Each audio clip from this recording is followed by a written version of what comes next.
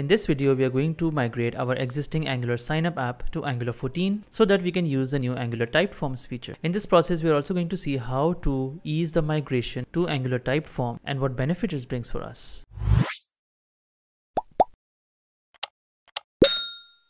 Hey everyone, I'm Zoeb Khan and welcome back to my channel. Angular 14 was an exciting new release because it finally brought out the Angular typed forms. But how do we go about using them? In this video, I'll show you exactly how to do it, along with some tips and tricks to help you to make your form code better. So let's get started. So first, I'll refer you to the official introduction video on Angular typed forms by the Angular team, in case you need to know the basics of Angular typed forms. In short though, Angular typed forms means that every control in your app is going to have a specific type, which will be enforced by TypeScript at compile time. This is going to save us nasty bugs at runtime. So let's first open our existing app. This is the same app we created as part of the Angular signup with Firebase series. It has 3 reactive forms, as you can see, the login form, the profile form, and the signup form, which we can use to test the upgrade to typed forms. So to do that, we'll first update our app to the latest Angular 14 version. We'll go to update.angular.io and follow the instructions to upgrade from 13 to 14. We're also going to check I use Angular material here because we are using material components. Then we're just going to copy these commands from here and paste it into our terminal. Great, we have upgraded to Angular 14. Now we'll run the update to Angular material. Okay, great. So material version is also updated. So now let's run our app to see if it works. Okay, so let's see the login page. Let's try logging in. Great, so the app works fine. But let's go into our code now and see what the update actually did. So as you can see, to ensure backwards compatibility, the migration process converted our form groups to untyped form group and the form control to the untyped form control for the time being, so that our app works smoothly. We can then convert it into typed forms whenever we want. So let's first see what we mean by untyped here. So if we, for example, go into ng-oninit and we try to access the login form and its value here, and we try to access something within it, we don't see the values of the controls here. And if you try to access the value of one of the controls here, we don't see its type. It's any, as you can see. As a result, we can actually assign a wrong type of the value to the control and we won't know anything till runtime. So if, for example, we do set value and we try to enter a number value to the email which we have kept as a string, we can actually do that and nobody is going to tell us and we won't know anything till runtime. So typed forms changes all that and for the better. So let's try updating the untyped form group to form group. Here we are going to make it form group, and for the form control we are going to untype to the form control. So these are the typed versions in Angular 14. Great, so let's check the type of the control by hovering over the email here, for example. As you can see now, it has a form control with a value with a type of string or null. So how did it figure out what type to give this control? First of all, this is derived from the initial value which we gave here, which was an empty string. Now we can also give it an explicit type here like this, but in most cases you won't need this, and it's actually pretty handy that it actually figures it out itself. So we have our typed forms now. Now let's check out the value of our typed form group and see what we get. So removing this, let's see if we do this.loginform.value, we can see that we get our 2 controls here. And when we try to access a form controls value, for example the email, we can see the type here is string, null, or undefined. We'll come to undefined and null in a bit and why they're here. But let's first try to set a value on the form group and see what happens. So if we go and do set value as we did before, and we set a value email of a number, we are going to get an error straight away. The type number is not assignable to type string. Great, and we can get this error even before compilation. So it makes your forms more resilient and provides a good check that you're assigning and using values correctly in your forms. But we still have an apparent issue, and that is, why do we see a null and undefined in the types here when we clearly set an initial value of an empty string here? Well, these 2 types are there for different reasons. So let's first consider null. So null is there because a form or a control can be reset. For example, if we do loginform.reset and we don't give any parameters here, it's going to reset the state of the form to the default value, which is null. For every control, the default value is by default null. This means that every control's value can be null at some point. But in our case, this doesn't make sense because our initial value will be an empty string. So we don't really want reset to set the value to null.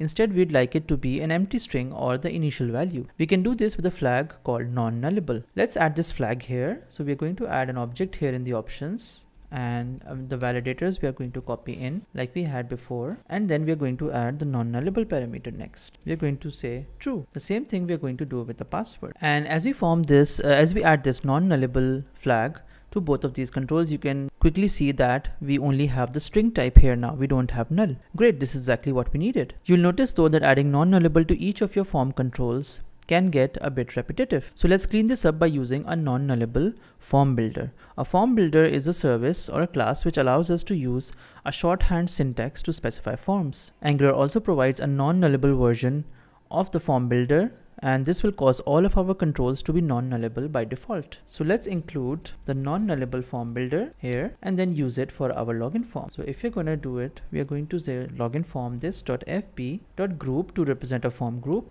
and inside of it we are just going to do email. This would be this dot, or rather we can directly give it an array structure, the initial value and the validators here next. Then for the password we can do the same, initial value and the validators. Great. And then we can remove this here, and here as well you can see, as we can test it again, that if we now go into login form and we go into our value, we can see the email has a type of string and undefined. That means it's non-null by default. Notice how this is much cleaner than how we did it previously. Great. Now that that is done, let's look at the undefined type and why we get it in our form group's value here. This is simply because we can remove a control from a form group and also disable it during the working of our app. And if that happens, the value of the form control will become undefined. So Angular has added undefined as a possible type to the value of any control in a form group, such as here. And it is because of that type that we can see a small red error here right below when we are calling the login function. Now our login function here accepts a string, as you can see, but Angular says that the email is of type string and undefined. Now since these don't match, we get this error. So how do we fix this? Well, my way is that I add a specific check for the value of the email and the password, just like I do with the form validity here.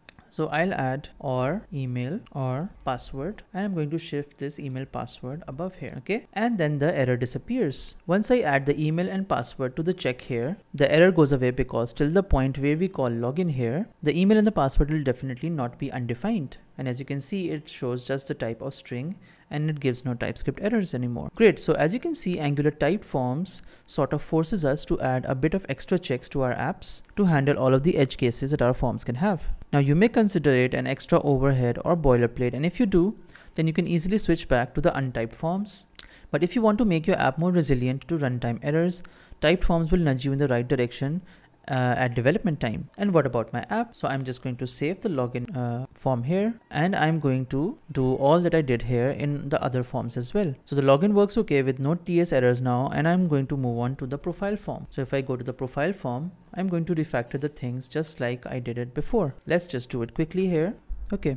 So as you can see, this looks much cleaner than before. And let's see if we have any errors. So yes, we have an error in profile data here. And specifically, it says that the types of property UID are incompatible. String undefined is not assignable to type string. That means that the type that we are expecting in update user function here, which is the profile user, here we have all of the other parameters are optional. That means they allow undefined, but UID does not allow undefined. So to handle this, we can use the same method as we did before.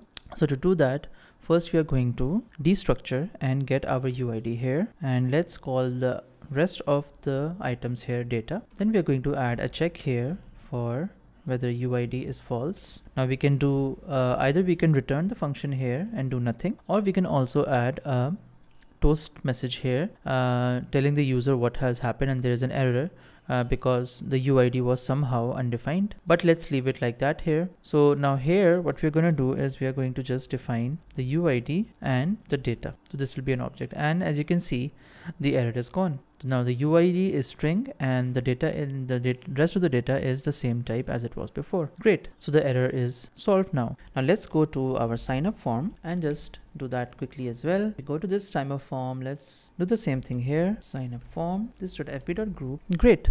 This is done as well, and as you can see, it's much cleaner. Then let's see the error as well here, and we get almost a similar error here. So we are just going to use the same way that we did before. We're going to do this, and we are going to add checks for all of the fields that can be undefined, and the error is removed. Great. Okay, so now when we run our app, ngserve Open. Let's see whether it works correctly or not. Great.